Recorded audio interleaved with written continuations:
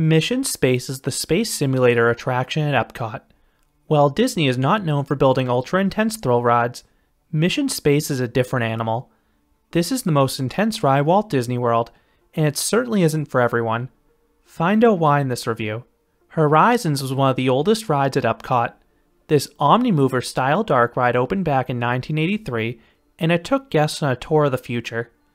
While this ride had a cult following, it started operating sporadically in the mid-1990s, and it permanently closed during the 1999 season. The entire pavilion was demolished, and 1 year later in 2000, the ride's replacement was announced.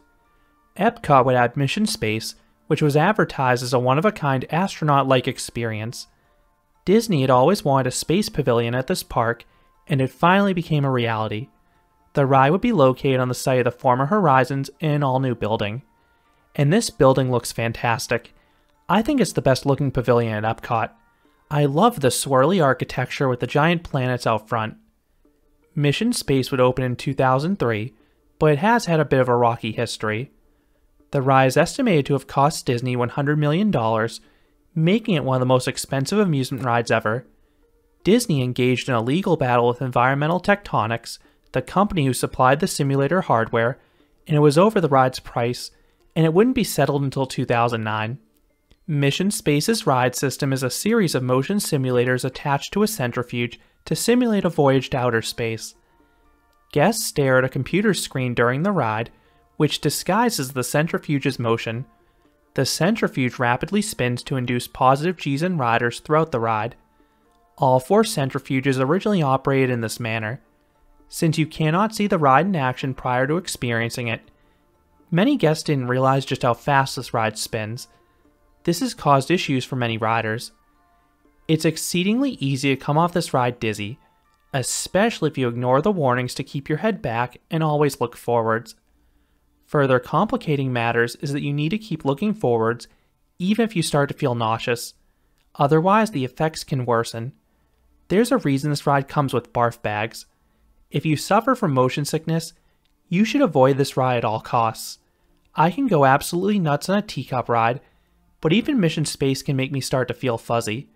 The spinning and forces on this ride are no joke. But the ride has also caused more severe issues. 2 riders with pre-existing conditions have unfortunately died over the years after experiencing Mission Space. All these issues are why Disney modified the attraction in 2006. Disney split the ride experience into 2 modes. Orange mode, or more intense training, would still experience the centrifuge. Green mode, or less intense training, disabled the spinning of the centrifuge.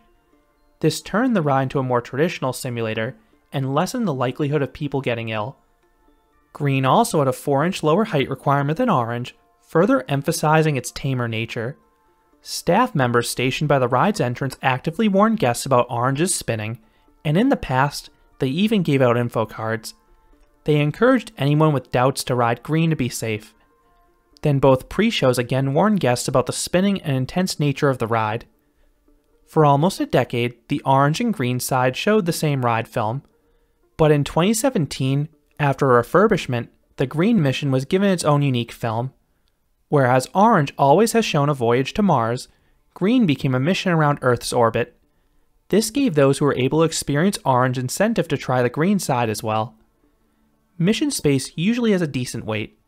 Most days, it'll hover around the 20 to 30 minute mark, but it can peak around the 45 to 60 minute mark in the late morning, early afternoon. Orange usually has a longer wait than Green. The queue line does have some fun visuals, including a massive space wheel that was originally from Horizons.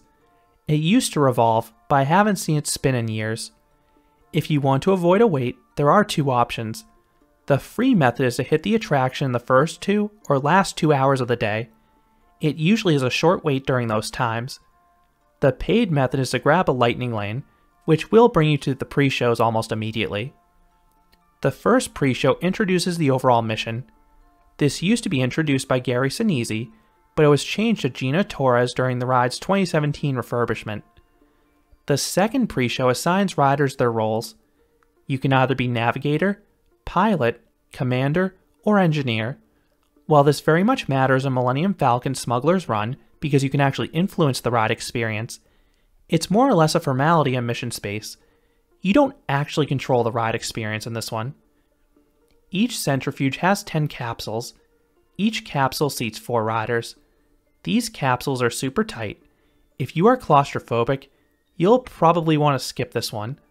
Once seated, you're secured by an over-the-shoulder harness. In front of you, you'll see a small television monitor and a ton of buttons. The amount of detail that went into recreating a cockpit is incredible. On the orange side, the experience starts by blasting you into space. Liftoff is the most intense part of the ride in my opinion. As the rocket rises upwards, the centrifuge starts spinning faster and faster. You're plastered against the seat back, and you'll even feel your cheeks get pushed backwards. Mission Space only pulls 2.5 Gs, which doesn't sound like too much because a lot of roller coasters go higher. However, most coasters only induce positive Gs for a few seconds at a time. Mission Space sustains those Gs for a very long time. The ride is roughly 4 minutes in duration, and you're subjected to those Gs for much of the experience. Once in space, you'll be given commands. Specific buttons will light up. You're welcome to press them, but if not, autopilot will do it for you. They're just for show, but they at least get you into the experience and immerse you. The mission then has you slingshot around the moon and enter into a brief period of hypersleep.